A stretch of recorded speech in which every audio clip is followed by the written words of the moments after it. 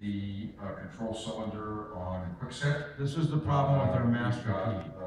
Depth analysis keys, depth probing keys for each of the 6 depths that we're going to probe in rapid order and determine the essentially the gate positions on each of the sliders.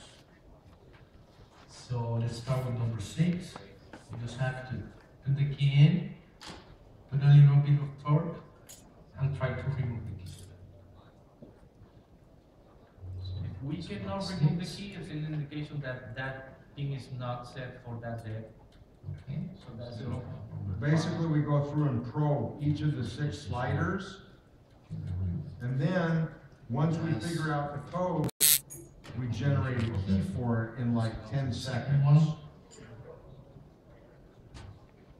So we go pin by pin. We just put the key in that position, try to remove it. If it can be removed, we record the number that we're using to. And so basically, Toby goes through, decodes the entire lock, creates a key for it.